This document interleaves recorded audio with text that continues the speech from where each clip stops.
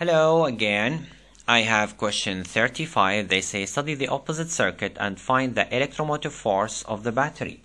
So I need to find EMF here of the battery. Okay. I know the formula. Let me first start with the formula. Guys, I know that electromotive force, either you call it E or epsilon, it doesn't matter.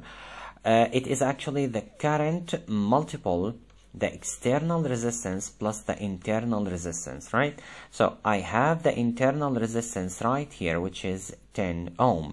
I have the current right here, which is 5 ampere. What is the external? It's actually the total of these three. Okay, so first I find the external resistance and then I can apply this formula. Okay, so let's start. I have 8 and 4 connected in series. So the total of them is going to be 8 plus 4, which is 12 ohm. So, okay, I will erase these two. And I can draw only one resistor here. All of it, this one, blah, blah, blah, blah.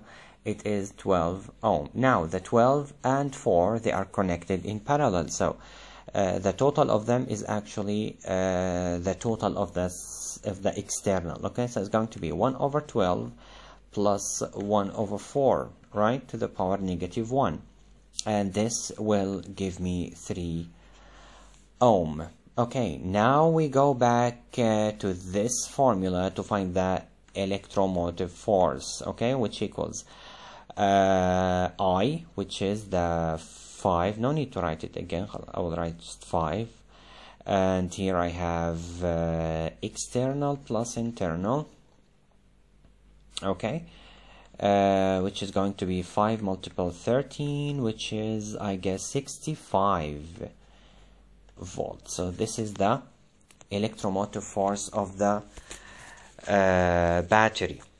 Okay, it's a quite simple question, right?